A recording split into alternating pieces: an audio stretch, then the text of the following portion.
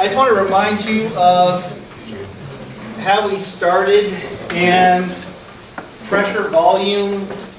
There's other types of little curves. There's isochords and isobars, and this is an isotherm. And of course, a perfect gas follows a very 1 over x type of behavior, and that's PV equals nRT. And again, very childish, but you know now at this point that PV equals nRT surprisingly works shockingly well, you know, within like 0.1% for gases close to room temperature and pressure. And then it can get spectacularly far off if you're under extreme conditions. In fact, even the van der Waals can be way off under extreme conditions, which brings me to my next point. The kind of behavior you see under extreme conditions is kind of like this, where the pressure drops really quickly, and then you can get like the shelf behavior. You can see behavior like this.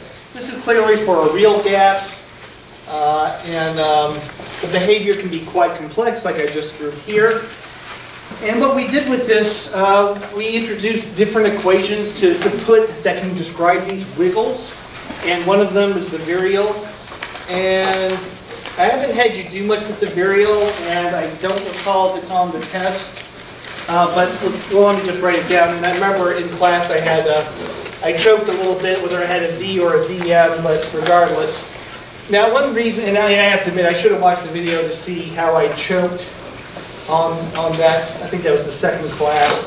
But I didn't because of a good reason, because what I do with the virial equation, I tend to use this as like, tell me the units of the C coefficient. I tend to use it for things like that. What's dP dt with the virial equation? So it's just a little tool I use for simple questions. And there's a lot of fairly simple questions on this exam. So remember, this is simply a Taylor series. It's stunningly accurate because the constants are temperature dependent. So for every gas, you have a different B coefficient. You have a different B coefficient for every gas at every different temperature. So it just becomes this matrix of data that's designed to fit gas behavior. What's kind of silly about that is that if you look at what are, like steam tables, right? Engineers have simply tabulated PV and RT data for gases just across the board for all temperatures and pressures, in case you need to know them. Okay, anyway, I'm getting a little ahead of myself. Again, so I don't care too much about the virial, but the van der Waals, and I tend to just write EDW van der Waals. I'll write it out here. It tends to be my tool for a lot of things, and it definitely is on the test. It comes in two forms. I call this the N form, where N explicitly appears. And then I have the PM form, which I'll also write. That's when I absorb the N number of moles into volume. The reason that I do that is because it's much easier to do derivations. It's just less stuff to write. N is always a constant, right? When we get to chemical reactions, I'll let N change. But for the most part, the magic cylinder has no holes in it, right? So N is always a constant, so that's why I like to put it that way. Okay, now I introduced this, and again, when I have such a simple equation, I can only get simple results, but the complexity has to requires a more complex function. Those go hand in hand. And no matter what you write, you're going to get a better fit, especially when you have empirical parameters. And that's all, I mean, this is all well known. I mean, I don't need a class to know that I can fit a Taylor series to data, or I've got more parameters that are empirical, of course I'm going to get a better fit. But where van der Waals wins the Nobel Prize is that these A and B mean things, and they can be related as you've done in your homework. Remember, we're measuring pressure temperature in a leather balloon, which looks like a cow's head because that's where it came from, and I can know the size of an atom. I mean, so that's really quite surprising. Now, before I get, again, I'm getting ahead of myself. One of the easiest ones is, let's say at low volume, we can manipulate the van der Waals as follows. We can just say that, at low pressure, high volume. sorry, volume per mole. Yeah, volume per mole. What you can do is you can get P minus, now I better follow my notes in case I tend to go off the reservation here a little bit. So where am I at? P minus RT over VM. And if you recall what I do, if I have very high volume, I can just forget the B. And what I recognize this is the real gas pressure minus the perfect gas pressure. And of course I'm left with A over VM squared. So these are the kinds of things. I definitely have something like this on the test where you take a real gas equation and you use algebra to manipulate it in a way that generally is done in 2 or 3 steps at most. If I have you do something like this on the exam, it's algebra. You can't get lost in algebra. I mean, algebra can be done in an infinite number of steps if you go in the wrong direction continuously. If you find that I have an algebra question like this and you're not there in 2 or 3 steps, just stop. Go do other questions. There's plenty of other questions you have to do, and come back to it. Your mind is doing this subconsciously. You don't know it, but your mind is doing it subconsciously. When you go back to it, you'll get it. Again, you will be.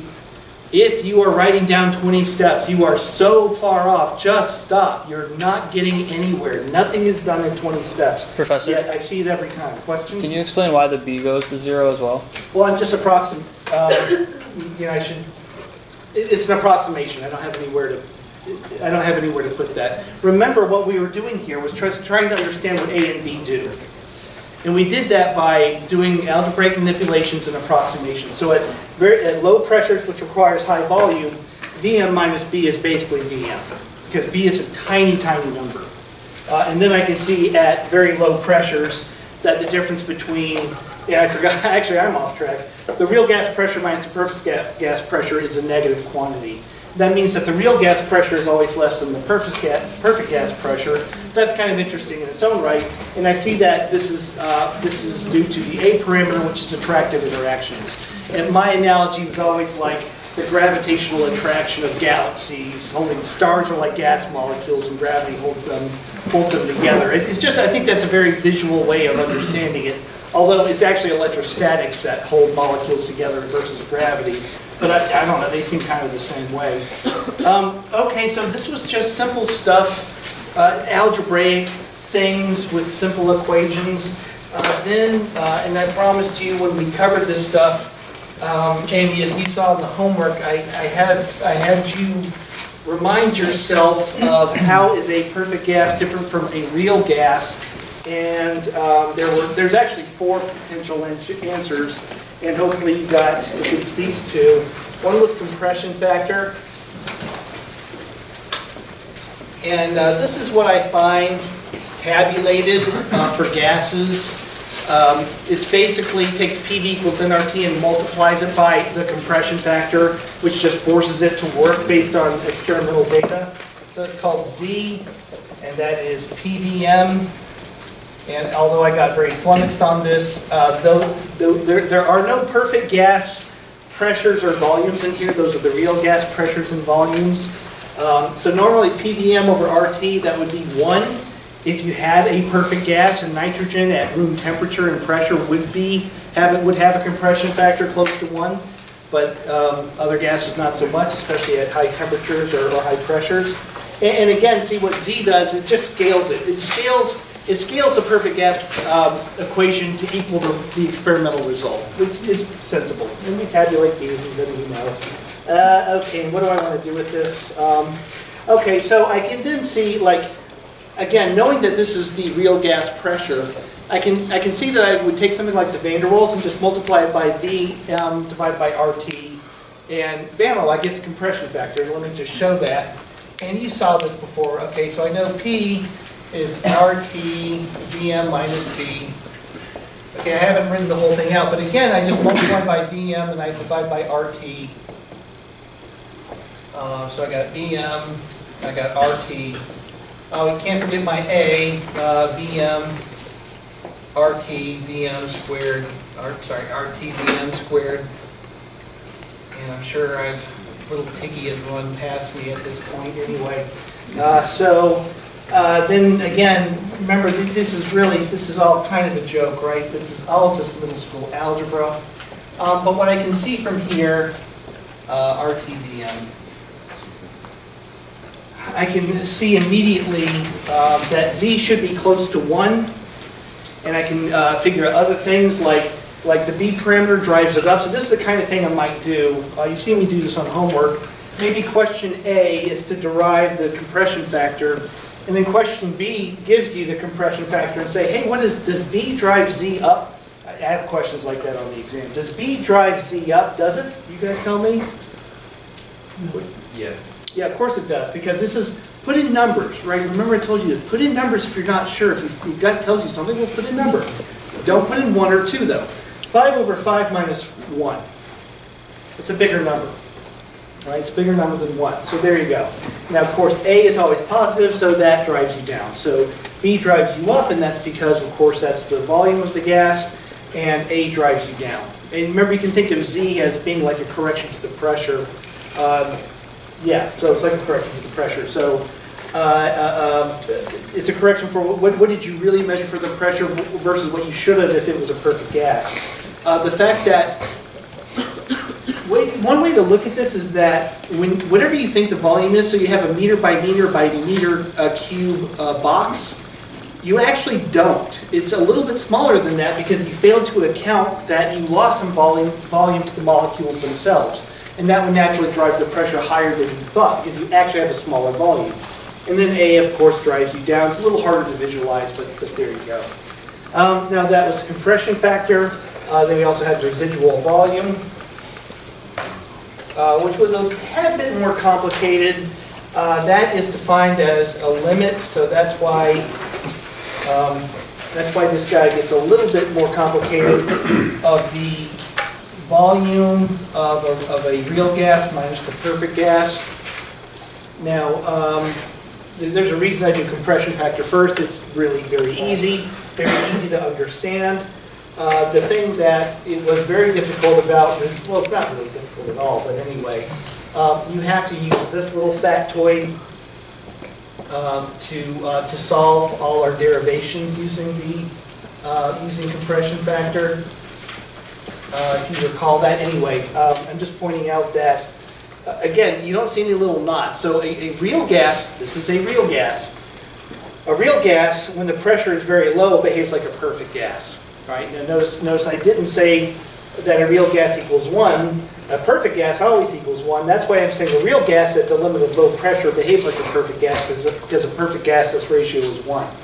Okay, now what you do with this was a bit of a pain in the rear end, and I'm not gonna do it because it's just a bunch of algebra. Again, that's my point.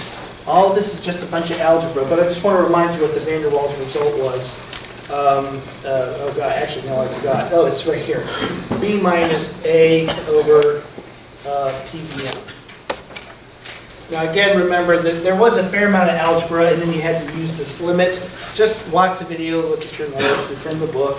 And again, I can see that the volume I should have, the volume I measure minus the volume I should have, I have a little bit more volume than I thought. That's the volume of the gas themselves. I had failed to consider that when I thought I had a perfect gas. Perfect gases have no volume, they don't interact.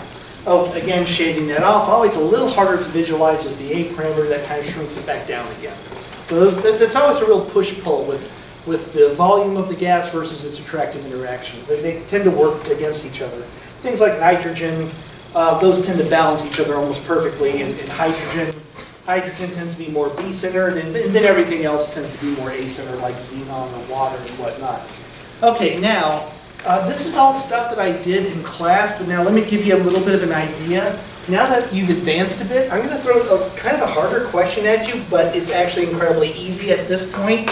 That's my point about how you advance in this class. So I'm going to give you an idea. Now this is not a question on the exam, but I have one like this, and you're going to be able to hack this just fine. And it's also going to emphasize the point that you've got to be able to do first semester calc. By first semester, I mean calc that you learned within the first month, or better yet, high school calc. You took calc in high school. Okay, here's an example of a question I'm comfortable with asking now. Now that you've been saturated, you've done this stuff so many times now, this really should be trivial. Okay, so imagine I ask this. How is this dPdV, I'll do VM. How does this compare for a real gas versus a perfect gas? How does dPdV compare for a real gas versus a perfect gas? Now, for one, you should know it's negative. I might ask that. Actually, not, because that's too simple. As volume goes up, pressure goes down. That's negative. Now, you should be able to do that. Let's do a perfect gas. So change in P is nRT over V. I'm doing a VM, so I just got to do that. And I'm doing that because I'm doing VM because I'm going to use the van der Waals equation. And of course, I'll make sure that I'll tell you what I want you to do, because otherwise you're not sure. You use the variable minus. Yeah, that's right. Okay, so you can do this very childish type of derivation. Then you have to show that you can do some very basic algebra with the van der Waals equation. And I'll write it up here so that you can follow along. Again, the board. It's so weird not to have two boards. I've got some of the old videos from last year's class up. Maybe some of you found those. It's on a different YouTube channel. Okay, anyway, I just want you to be able to follow along. I think I need a new pen as well. God knows I got this memorized. Of course, it's on the cheat sheet. I'll send you the cheat sheet. Okay, I kind of like, I'm glad that this got brought up, because this is a slightly harder derivation, because maybe you forgot what happens when you have a function. Instead of 1 over Vm, it's 1 over Vm minus B. It's very trivial. Minus RT minus from the Vm minus B being in the denominator, and that's squared. Okay, but then I've got this. I've got to do the derivative of 1 over x squared, and that's minus 2x cubed. There we go. Now the pen's full of ink. Okay, so you do the derivation and you get this, and I can see already that I have something that looks like it augments it in a negative way. Okay, remember, dPdV is negative. If volume goes up, pressure goes down. I'm wondering, is it a bigger negative number? Is it for a perfect gas versus a real gas, according to this? What do you think? It's a bigger negative number. Remember I said 5 over 5 minus 1? Now do 5 over 5 minus 1 squared versus 5 over 5 squared, right? Just plug in numbers. Yes, this is a bigger negative number. So this is more Okay, that means that if the pressure goes up, the volume goes up, the pressure goes down even more. Okay, now what about this? This actually goes the other way. So less oomph. Okay, so it's kind of hard to say. So this is why I don't have this question, because I realized this when I was writing the test. It's actually hard to say whether the dPdVm is more or less compared to a real gas. You'd actually have to know B and A, and I can imagine that maybe nitrogen, it evens out, hydrogen not so much. Anyway, so yeah, so what I see here is that, let's say, if volume goes up, let's make volume go down and pressure goes up, and that's augmented by the B parameter. And that's because I have less volume, right? So I'd expect pressure to go up higher than I'd expect. Compared to a perfect gas, if I have a real gas, I'm miscalculating the volume. I have less volume than I think, and therefore I expect a greater pressure, or pressure increase. And that's what this does, and then vice versa. So it makes sense. Okay, here's another question. All of these real gas equations, they ought to collapse into a perfect gas. Does this? Let's see. If, well, of course, what I'm really testing is, do you know that B equals 0 or A equals 0? I forgot the units. I told you not to do that. RT over Vm minus 0, right? Okay, so if you plug in A and B is equal to 0, you better get the perfect gas equation. Now, I had you do this on the, maybe I didn't have you do this on the homework. This is why maybe it's on the test. That applies to derivatives and integrals. It still should work. So if I plug in B and A at 0, do I get the perfect gas equation? perfect gas derivatives? No. Do you? Yeah. Right. Minus RT, Vm minus V, well that's just Vm squared, and then this term is gone. Oh, same thing. Right. It all works. I mean, yeah, it has to be. Anyway, so look out for, so this is kind of how I'll be trickier than what you've seen before on the test. So anyway, I do have a couple of questions you haven't quite seen before, but when I do, it's like this. You are perfectly capable of doing it, so don't even worry. Any questions from there? Because then we go on to thermo. Again, I do have maybe a little bit less than a third of the test. Less than a third of the test is this kind of stuff, because we spent a lot of time on thermo.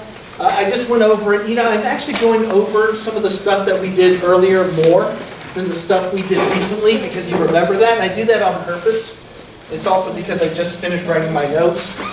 And I'm also going to go over thermo, not in the order that we did it, because again, I'm going to do it in a way that's the most impactful and makes more sense, especially now that you know more stuff. So I'm going to start, okay, so when we started thermo, again, I'm actually not going to quite start exactly in order, but a good way to start, let's put it that way, is with the equipartition theorem. And that describes internal energy per mole. I tend to forget putting that UM here when I use R versus KB. And don't worry about that. If I or you screw that up, I'm just going to ignore that. Okay, so this describes the energy a molecule has. Now there's not any nuclear energy in there, nor is there any bond energy. That's going to come up when we start doing chemical reactions. This is all the kind, we have to be selective about the type of energy. There's the weak nuclear force. There's energy there, but I don't see that in here. I guess I can put it in, I don't know how. Anyway, the type of energy we have in here is relevant to PV, to making a gas car go down the road, right? So that means that type of energy is all in the degrees of freedom, and so with that, degrees of freedom are 3 translations. And that's always true. Everything can translate in 3 dimensions. And for argon and neon, you're done. So you get 3/2 RT is the internal energy of neon and blah, blah, blah. Okay, then you could have 2 rotations or 3 rotations. And that's for linear. That means N2 or CO2. And then 3 rotations for all else. Methane. I usually pick methane because, right, this is energy class, so methane. And remember, this is actually just because, for the same reasons that we have 3 translations, we have 3 rotations as well, because we live in 3 dimensions. It's the same thing. And in 346, we actually talk a little bit about topology, how you have things like a dinner plate is a symmetric top. Well, that might be like a benzene ring, right? So anyway, there's ways to describe molecules such that you know how many ways they rotate. It's not important, it's linear versus nonlinear. We're going to cover that next semester. Okay, so that means that N2CO2 have 5/2 RT of internal energy, and methane has 3 RT of internal energy. Then you get into the vibrations, for which there are 3n minus 5 or 6, depending on the number of rotations, but they don't really contribute for all the reasons we talked about. That all of this is dependent on your ability to put energy in and take it out later. If I want fuel for my car, and my car will have expanding pistons that turn a crankshaft, then I need to put energy into that gas, have it do work, and then, of course, then the energy comes out.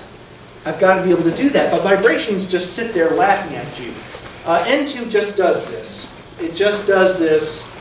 Unless it gets really hot, it just does this. So it doesn't matter. So we just forget the vibrations. And I mentioned to you that we are very close.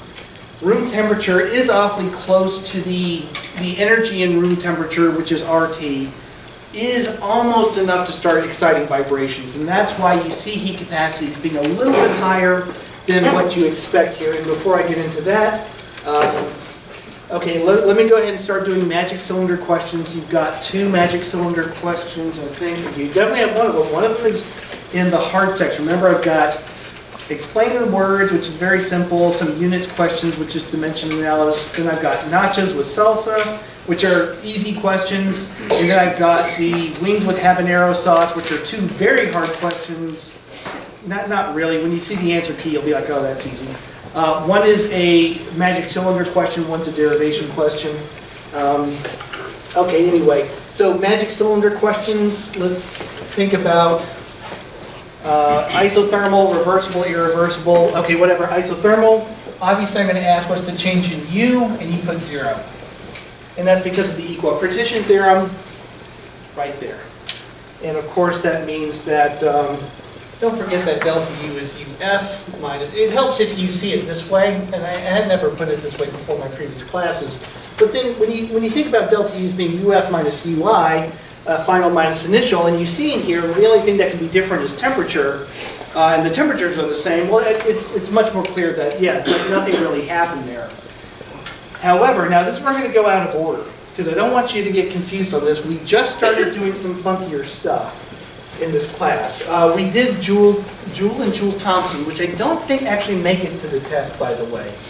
I'm not quite done yet, but you know that, okay, I introduced this early into the class, but in the last class, I started talking about this stuff. The UDV at constant T, it's not quite equal to 0 joules per meter cubed. Remember, that's from the Joule experiment. Okay, so it turns out that it's small, but not quite 0. So, you know, I know, this is why I'm hoping that this is not confusing. Your whole life, everything has been simplified, and basically as you go up and up and up the education food chain, you get told more of the real truth because we kind of think you can handle it better, especially handle the math better. So even at the beginning of this class, I was simplifying things overly so. Just to get the words in, so you know what the words are, get the concepts in, and then I'm going to modify them. Okay, so we're introduced to the Joule effect, and so that means that this isn't quite true, depending on the nature of the process. Now, what's actually happening here? It depends on the degrees of freedom, right? Because what can happen is that the degrees of freedom is more malleable than you think. And again, now this isn't going to be on the first test. It will be on the second. But now the way this works is, let's take xenon. This is kind of an extreme example. Okay, it turns out that even at room temperature, what can happen is you can have 2 xenon atoms that get right next to each other. And let's say that they're moving very slowly. When I have a balloon of gas, some of the gas molecules are moving very fast and some are moving very slow. They have some average temperature, which is average speed, which is consistent with their temperature, but some of them are moving slowly, some of them are moving quickly. And so if 2 of these get next to each other, you know that they can have a dispersive dipole-dipole interaction that causes, the damnedest thing is it's like they're bonded. They will become transiently bonded, and then they have a very low energy vibration that can accept and release energy. In other words, 2 cold gas molecules can kind of float next to each other. They can transiently bond, accept energy, release energy, until another one comes along and knocks them back. You know, it's like a big game of billiards, right? So our definition of degrees of freedom is really nebulous. It's quantum mechanical, and it really gives you a headache. So this is the kind of things that happen that cause these ideal situations to not be so ideal. Notice that I'm describing a very van der Waals type of A interaction, right? Which is the source of non-ideality. Which is, after the first test, you're going to do a thermodynamic proof. And when you have to use entropy to do it, which is why we haven't done it yet. When you use PV equals nRT, when you do the proof, you're going to get 0. When you use the van der Waals, you won't get 0. So anyway, but that's on the second test. I just want to make sure that you're clear on what's what, because I've been overly simplifying things, and we're going to stick to that, but on the next test expect that to be different, but not today. Okay, likewise, let's do change in U versus the change in temperature, constant volume, and again, that's heat capacity. And now again, we're going to stick with our, let's go back to kind of a simple description, 1/2 R degrees of freedom. So you had that on your homework where you looked at a chart of heat capacities. And for the most part, that worked out. The heat capacity of argon was close to 3/2 R. The heat capacity of nitrogen was close to 5/2 R. Again, there's some imperfections, and you know, now you see why. You also had a homework question on that, so this is all kind of the same thing. And methane was a little higher than 3R. And what we can do with this is, now I talked about magic cylinder questions, and isothermal, reversible, irreversible, then you had adiabatic. I'm going to cover adiabatic in a second, reversible, irreversible. But you recall that there's one type of question, you had one on your homework, and let's say that might have made it to the test, that's a little outside of that normal paradigm of isothermal, reversible, irreversible, adiabatic, reversible, irreversible. Almost all the magic cylinder questions look like that, but I have one that's slightly different. And that was when I have, let's say I have a box, and it's full of a gas, maybe it's a mole of a gas, the volume is 1 liter, the temperature is room temperature, yada, yada, yada. And what I do is I have a filament inside of it, and that imparts 100 joules of energy, right? And then I say, hey, what's the temperature change? And look, that's an incredibly simple question. You just look at the heat capacity. And you know that the heat capacity is, another definition of that is, now I'm blanking out. Is this right? Yeah, change in heat, change in temperature is right. There we go. Is that right? Yeah, that's right. Anyway, okay, so you can figure out the change in temperature. Now, here's the thing. I want to point out that, see, one of you has even asked me about this before. The reason it's a little different than the normal magic cylinder is that normally in the metal magic cylinder, if I heat something up by doing work, by doing a compression, the heat just comes out in your isothermal. So this is kind of funky because I have to impart heat, but it also has to be wrapped in glass wool because the temperature can't change, right? Because then what's the point? So what I have to do is maybe have a little filament inside of it that imparts 100 joules. The temperature gets high and it stays there so you can measure it, blah, blah, blah. Okay, now what would be the change in U? Well, now let's go to a different definition of U as the change in work plus the change in heat. It's a rigid box, so it's the change in U. And there you go. And of course, that's still CV delta T. And yeah, okay, so look at this. So I asked a magic cylinder question, sorry, not a magic cylinder question, a slightly different type of question, but you got delta U. Of course, I also asked delta H. And delta H, of course, is delta U plus delta PV. And of course, this is all on the cheat sheet, so don't think you have to memorize it. You know, it is true, though, that if you do have it in your head, it's going to go better. But again, you know, I hate to say that because I don't want you memorizing it. I don't want you to memorize too much. Too much stuff. Okay, now again, to put some little flesh on the bone, that's CV delta T. Now remember the trick with change in PV and enthalpy, because you know, God forbid, pressure and volume could both be changing. This can get kind of confusing sometimes. What we can do is make that NR delta T. Again, we're still sticking with perfect gases on this test. We'll do more gas imperfections. Joule-Thomson, more of that next test, not now. Okay, but then hopefully you notice that I can then factor the delta T. I have no idea if this is making it to the camera, and show that that's CP delta T. Okay, and again, you know that CP is CV plus NR. We even did a derivation on that. Oh, and that brings me to another point. So I do have derivation questions, like you've seen. What I tend to do is I will pick a derivation that I did in class. There's typically, for every derivation that I do in class, there's about 5 others to do exactly the same. Some of them are actually easier than what I do in class. I actually pick a harder one in class because it's harder. It makes you better. But on the test, I'll put on an easier one. The reason I do that is because you know the answer, right? But that doesn't really help. It just makes you more confident. If you don't, I mean, you know the answer, so what? You still have to get there. And to do that, you have to just do some basic. Remember that another thing about these types of derivations, the thermodynamic derivations, are actually really algebraic, more than calculus. Unless you have to do like a dPdV. Anyway, okay, I'm babbling at this point. Okay, so that's a type of question that's a little bit off the paradigm of the magic cylinder. Let's go back to the magic cylinder, because of course I do have magic cylinder stuff, and God knows second test. By the way, the second test, well, test 1 and test 2 are definitely cumulative. Test 3 not so much, because we actually cover different things. Anyway, I just wanted to point that out. Let's go back to isothermal. And, oh God, okay, I'm kind of almost out of time, because I want to answer some of your questions. I think I'm going to be a little bit off. Okay, so I'm going to have to kind of speed up a little bit, but again, I want to spend more time earlier on, because that's the part you may have forgotten. So remember that work is minus exterior pressure, change in volume. And remember that we have something of the form y dx, so that has to be inexact. Remember we covered that one day, so this is inexact. That means it's path dependent, and so we have irreversible, where the exterior pressure is a constant.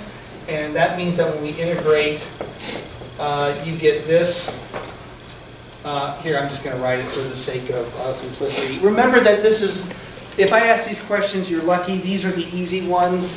Not that reversible is that much harder. Okay, but this is what you got to look out for. In reversible, the exterior pressure is matched to the interior pressure. That's an outside actor doing that. So I have a highly pressurized magic cylinder, and it's pressurized because I'm pushing on it. And instead of just letting go, I'm just kind of backing off on it. And so that's reversible. Now, the reason that's important is that you've got to remember that you're hiding a factor of V inside the pressure. And then that affects the integration. And if you get that wrong, we still give you tons and tons of partial credit. So, but anyway. So, kind of want to remember this. But again, you know, the equations are on the cheat sheet. Now I'll hand the cheat sheet out after class. So if you're in the exam and you're kind of blanking out, that'll help you remember. Okay, the last bit I want to go over is adiabatic. I'm just going to barely have 5 minutes left over. So I'm going to go kind of fast here. I'm just going to tell you again, Joule and Joule-Thomson, I think I didn't put those on the test. I thought I would, but it looks like I didn't. I'll let you know if I decide otherwise. I still have 2 questions left, so I'm just not going to talk about that. When it comes to adiabatic, remember that you better write this down first. But oddly enough, remember that that doesn't mean that heat suddenly stopped existing, or that the interior of the magic cylinder isn't hot, and that heat can't do anything. It still can. In fact, it's even more important to think about it. The thing that's difficult is that P, V, and T are all changing. And that means that figuring out like the final temperature, the final pressure, the final volume, that becomes insanely difficult. Now I know that the change in U is of course minus PdV. That's because it's equal to work because there's no heat. One equation doesn't solve 2 unknowns, that's the problem. So what you do is, and you definitely want to be able to do this by the way, is remember that due to exactness, we can calculate changes along paths that didn't actually happen. So this first path is 0 because it's isothermal. The second path involves a heat exchange that never occurred because it's adiabatic, but that don't matter. I see that there's a temperature change at constant volume, and therefore that's true. Okay, from there, again, we're going to see an example of, don't forget that P is hiding nRT over V, dV is CV dt. Okay, and then couple of steps. So you might imagine I would avoid asking a question like this, except on maybe the extra credit, because the extra credit, anything can go. But what you do after some integration, you find that dF over dI is equal to Ti over Tf. the CV over NR. Don't forget that there's, this is actually only one of three adiabatic equations. I call this the adiabatic equation of state. This relates V and T, but there's one that relates P and T. You can figure that out by inserting the perfect gas law for the volumes. So I've got one with P and T, and I got another one with P and V. So on the exam, I have a bunch of adiabatic questions, but I don't use the volume and temperature, I use the pressure and temperature. It's on the cheat sheet. Okay, last bit, and you definitely need to know Should there be this. a negative at the top right, nRT over V dVs? Yeah, there's a minus, That's why, that's how I always, thank you for pointing that out. I'll video that in later. That's why this is VF over VI, and that's a TI over TF. They always switch, and that's because of the minus sign. If you do the pressures, then that's not true in the pressure form. Anyway, that equation's on the cheat sheet. That's the one you're going to end up using on the test. Again, just be confident with your calculator. It's not that bad. Okay, last bit is I just want to point out that enthalpy. You can think of it as tacking on the PV energy, which is something that can be used to do work. You can just take on the energy that molecules have and then add on their collective energy, the PV energy. And again, that's the energy that I use to make a car go. Or more accurately, remember Legendre transforms. And again, do not forget this. Legendre transforms are very important. Now, that means that this function has natural variables of x and y. It's child's play. It's here. What changes this? Well, it's the change in x. F changes because x is changing. F changes because y is changing. Therefore, the natural variables are x and y. Don't forget this language. The conjugate of x is cx. The conjugate of y is cy. So when I apply that to the change in u, and remember, we haven't done 1/2 of this yet, the entropy half, I can see that u is a function of v, and the conjugate of v is minus p. Now don't forget that a Legendre transform takes the function and subtracts. Let's say if I don't like the y dependence on f, what I do is I subtract the conjugate times y. And the way to know that the natural variable dependence has changed is to do the change, you look at the differential of the new function. And what you'll find is that, I'm not going to do this because I'm out of time. Y. Okay, so I'm not going to do it, but again, it's incredibly simple. It's child's play to show that this is the case. And you see that this new function has different natural variables, so something like that's on the exam as well. Jewel Thompson didn't make it to the test, and I have 3 minutes to answer your questions. Yeah,